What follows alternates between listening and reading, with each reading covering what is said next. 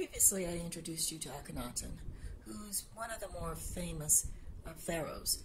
He's famous because he created, supposedly, a religion based on monotheism, rejecting all the myriad of gods that the Egyptians worship.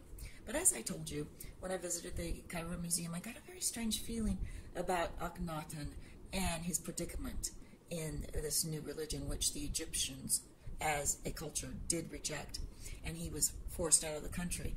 And Freud himself has written that he believes Akhenaten is the template for the story of Moses in the Bible. But going back to the fact that Akhenaten is reputed for having created this new religion of monotheism, it appeared to me when I was at this display of him that he was not willingly at the Amarna temple, that somehow the military, some invading force, had pretty well kidnapped him and forced he and his wife out to the middle of the desert and creating this whole palace very quickly, not done in the normal construction that the Egyptians would do, but a very quick mud brick kind of temple. And they kept him there away from the Egyptian people. So as I said, it just seemed very fishy to me, and even my guide said, yes, it does seem like he was held captive there rather than willingly there with his wife and children. But he had a nice life. I asked my Egyptian guide, what was it like during that period of time? We're talking about the 13th century before Christ.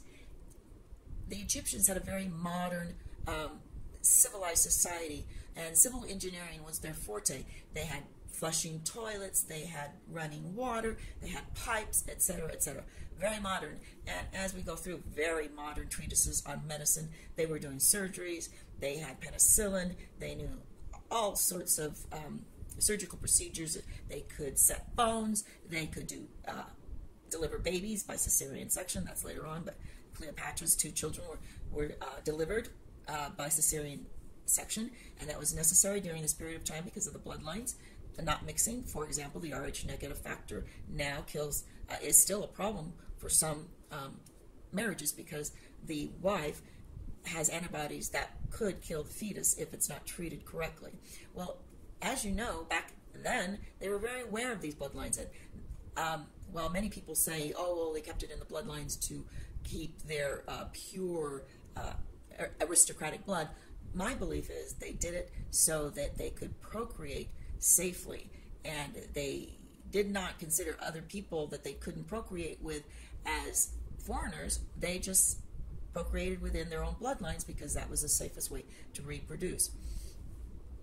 Likewise, the Egyptians did not marry their blood sisters and blood brothers. In fact, when I was reading Egyptian poetry and Egyptian love stories, they called everyone my little brother, my little sister. That was a term of endearment because the whole culture of the Egyptian, it was huge. I don't know exactly how many people, about 50, 60,000 people within certain areas of Egypt.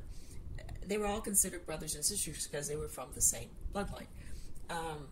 It gets all mixed up in the Western mind somehow because our Western history is so dominated by the patriarchy over here in the U.S. that it's very refreshing to go and actually go to the countries where the guides know the real history, because the guide I had was very clear that the Egyptian priesthood was run by women, and that if you were a man that wanted to be part of the female priesthood, you would have to, like they said, you'd have to become a eunuch. And if you wanted it that badly, then you could become a feminized priestess and live with the priestesses in the temple. And in fact, that is my belief where it is my belief that the Jewish practice of circumcision also is a symbolic gesture toward a man becoming a eunuch in order to commune with God, because a man would be so disruptive while the female priests were doing their priestly work, which is to search the stars, track the stars, find out when planting season is. In fact, harmonizing the Egyptian community to the seasons and the will of God as God turns the universe and allows this agricultural country basically become the breadbasket of the Mediterranean. Egypt, for hundreds of years, fed the entire Mediterranean civilization. But let's just go back to how I viewed this display. This statue of Akhenaten is huge, and standing beneath it, I probably came up to, his knees, as I recall. But as you can tell, he has a very masculine face, but look at this round belly and round hips. And then there's breasts here, not large ones, but it's just a very feminine, curvy physique. And so when I asked my guide why, in fact, did Akhenaten have this strange feminized physique, my guide told me, well, it was probably some sort of genetic syndrome that they can't really put their finger on. But I was just struck with the fact that Akhenaten might have been a hermaphrodite. He had both male and female features, and a hermaphrodite was seen as something very special. I don't know, but that's my feeling. And Akhenaten is looked back on, as I said. Freud believes that he's the template for Moses, and I'll show you further how he is also appears from the iconic, from the statuary and different things and different reliefs I saw in that temple. He also seems to be the template for Jesus Christ of the New Testament.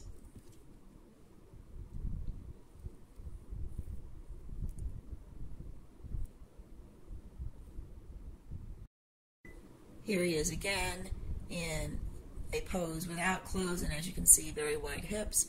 Here is Nefertiti, his wife, and she's wearing this large headdress, and it appears to be covering a very strange skull, and it's a very elongated skull. Now, this is a statue that's supposed to represent what these people looked like, and so I don't know why they would do this huge skull unless this is how they looked.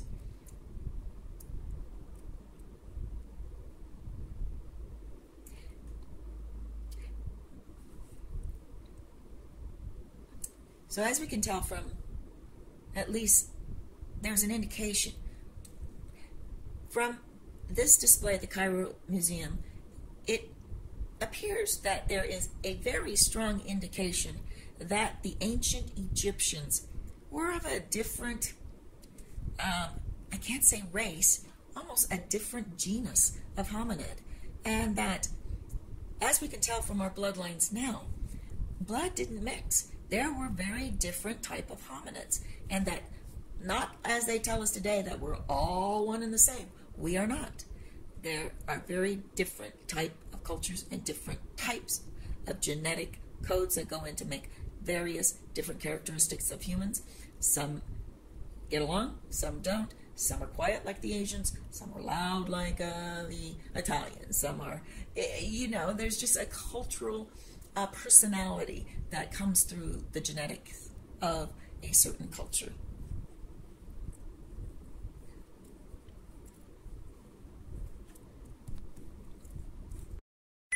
Also in the Cairo Museum are the rooms in which the mummies are kept in glass cases. And I want you to see this skull. This is exactly as I saw these mummies. I had to bend down because they were below me at about a stomach level, and so to see this arch curve of their necks, you can see that is just a very strange angle. And look at the head at the back, which almost seems to be insect-like. It's almost ant-like. Anyway, it's a huge head, and I witnessed this myself, and I do have my own photographs. I pulled this one off the internet just for convenience sake, but you are not supposed to take photographs in the display, but I just happened to kind of snap a few as I walked by some of these mummies. And what's also interesting is that some of them have this red hair that's still attached to the skull. But also, this does explain one other thing. As you're going through the Cairo Museum, you'll see Tutankhamun's bed and different pharaohs' bed. Well, it has that head brace that we see in old films where it's like a T brace. And and you lay your head on it, your neck on it. And I asked my guide, I said, that brace looks so uncomfortable. Why would anybody want to sleep with that brace? This was before I saw the nature of their heads. And he said, oh, the reason for that is because they did not want to muss up their wigs, because it took them so long to plait and braid those beautiful wigs. Well, when I saw the mummies' heads, I knew why they had that T-bar there, and that was so they could sleep on their backs and not crush the back of their heads. They must have slept very soundly on their back, because I could never even sleep on a T-bar. I can't even sleep on my back now.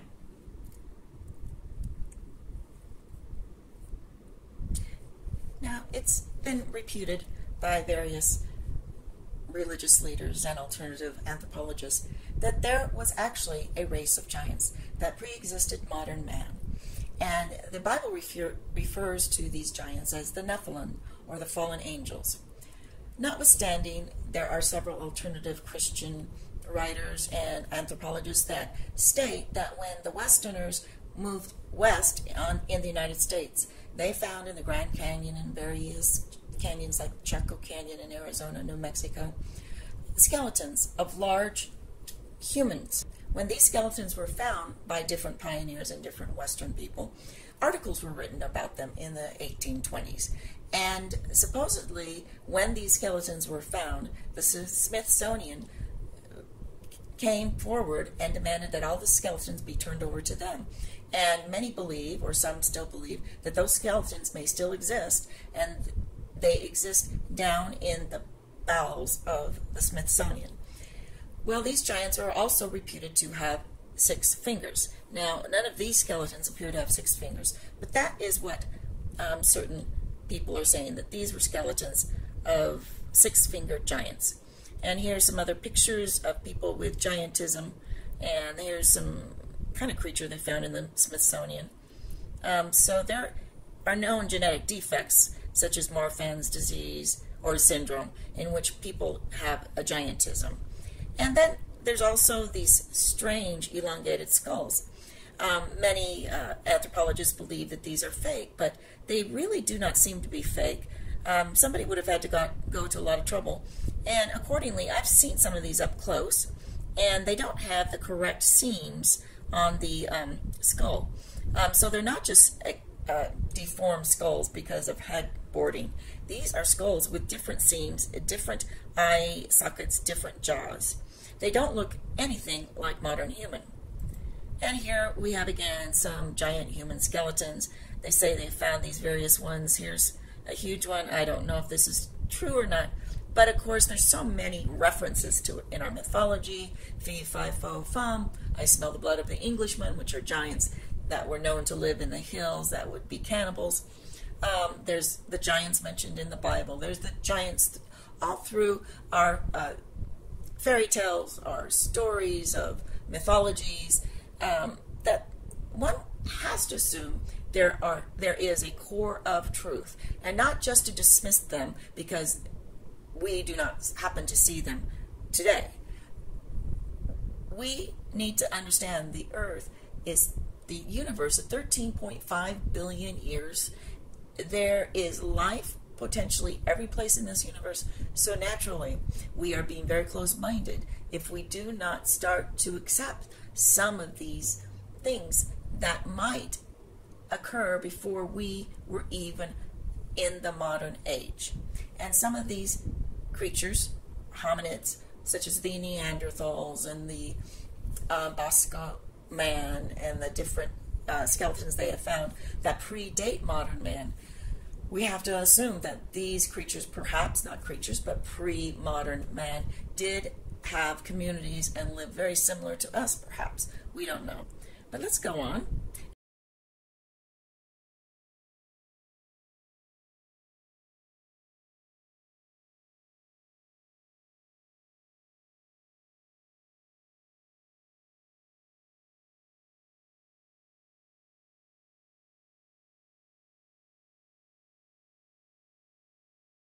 And here again we have Barack Obama with his, let's see, 6 fingers.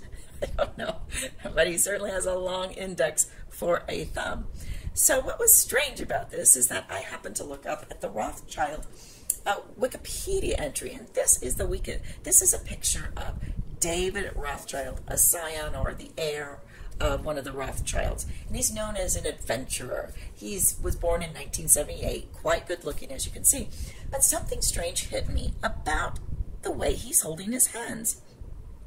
And let me tell you, this is very strange. It looks as though this is the thumb. It's a very long thumb, wouldn't you say? That's a very long thumb for most people, and we can see the knuckles of his 4 fingers here. And that thumb almost looks like 1, 2, maybe 3 knuckles, but that's not a normal human thumb, if it is indeed a thumb. But look at this left hand that he has. He has what looks like to be his index finger pointing outward, and his thumb tucked back behind his hand with only 3 fingers. And it's like he's playing a joke or being sarcastic with us or flashing a signal to people who are in the know that he indeed has a long thumb which is equal in length almost to his index finger. That is a very strange thumb.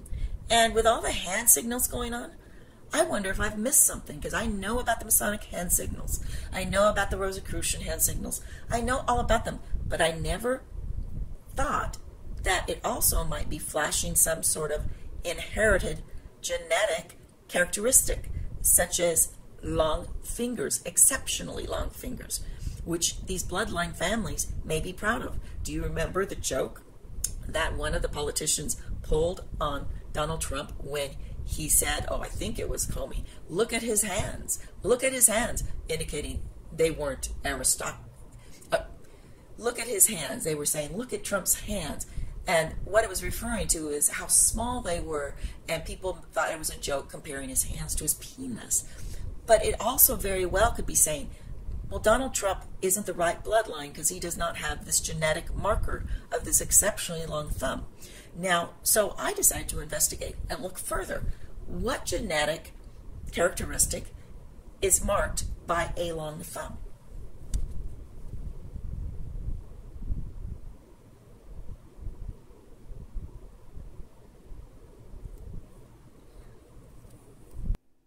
And so when I looked for genetic disorders characterized by elongated fingers or an elongated thumb, I came up with Klinefelter syndrome. And what Klinefelter syndrome is, it's called the 47 chromosome disorder. It usually affects men, but your gender identity is later discovered after you grow into it.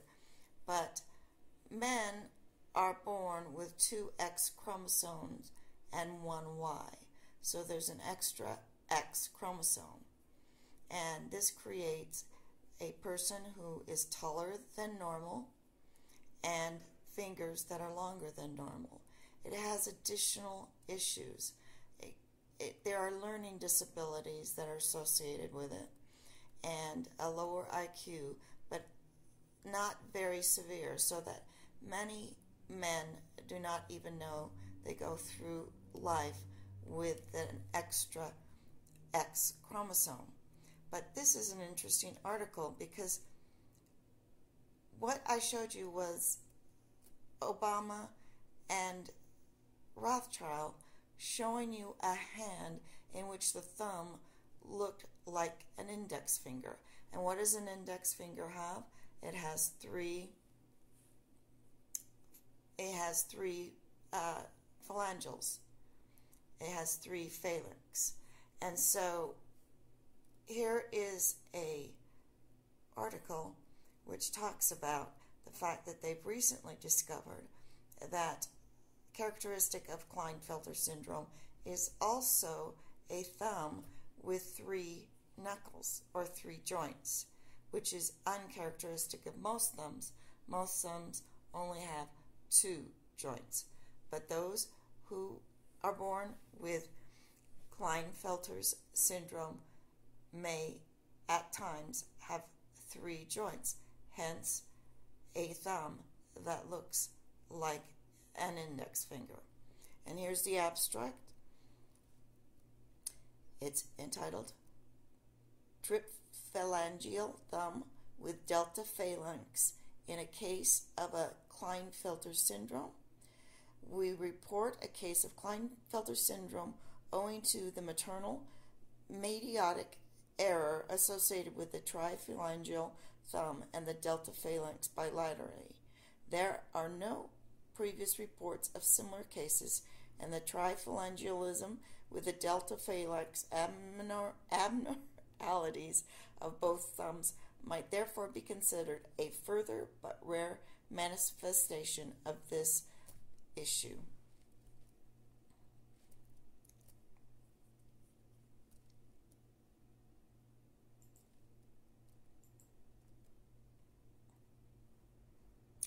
And here's an article from Mercola. It's kind of an interesting article. It states here that a genetic biologist has been studying the length of fingers and associating these fingers or the length with certain characteristics. Therefore, he has found that men who normally have a 96% shorter index finger are usually than their ring finger, are usually outgoing, more aggressive, and more successful than those men who happen to have a longer ring finger than index finger. What also made me happy about this article was with all the videos going around the internet showing that Michelle Obama might be a hermaphrodite or a man because of her longer digit of her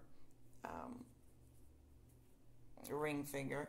I can't remember. Anyway, it said that the women usually have the opposite. Well, this article states that women, basically their ring and their index finger should be about 1-to-1.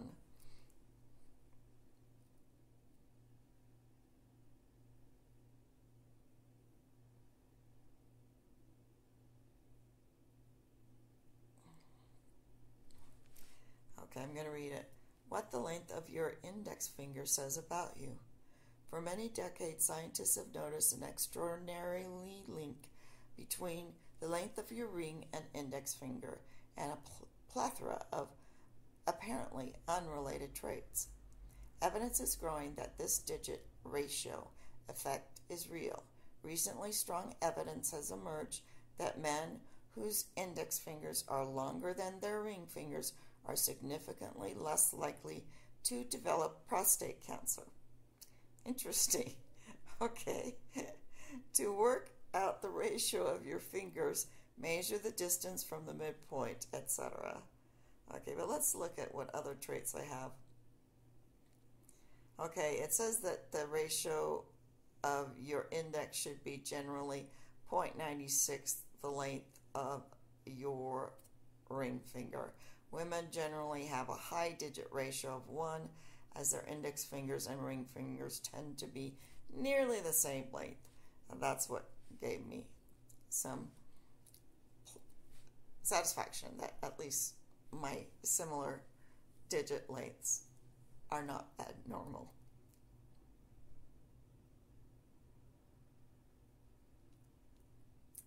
Research by Manning and others suggests that greater exposure to testosterone in the womb increases the chances of having a more masculine hand, and the opposite with estrogen. There is some compelling research showing that exposure to less ideal hormone concentrations develop in stages. The new field of epigenetics has shown that the choice of which your genes are expressed or activated is strongly affected by your environment. There you have it. It says the environment will turn on genes and turn off genes. So therefore, environment is very important.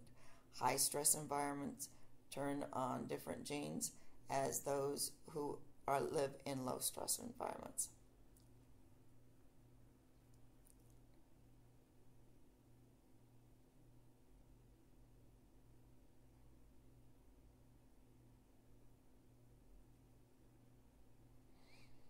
here it says, you do not manifest a disease merely by a defective gene, but by your epigenome. Epigenetic therapy, which is essentially curing of a disease. And here are displays of many different hands. Look at this man's hand here. Unbelievable. And here it's measuring. The ring finger should be shorter than. Now here's Obama showing his hands proudly. Look at these long fingers, but look at that long thumb. Interesting, isn't it?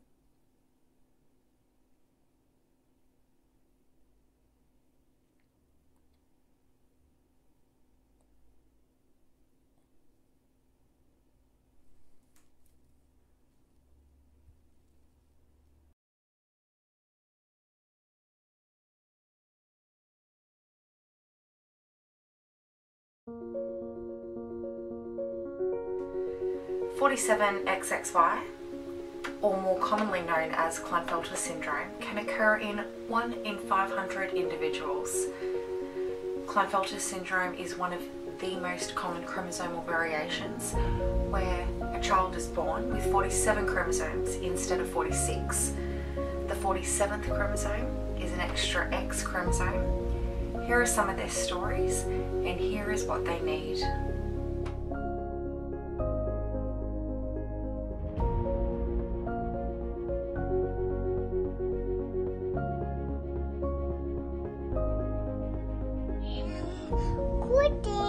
Yeah, Colton, how old are you, buddy? 3.5. You're 3.5. Hi, my name is Joey. Here, this is Noah. Hi, I'm George. Hi, my name's Amy. Hi, I'm Isaac. Hello, my name is Leland. Hi, my name's Marco. What's going on, everybody? My name is Ryan Briganti. My name is Kelsey. Hi, I'm Ron. I'm Sam.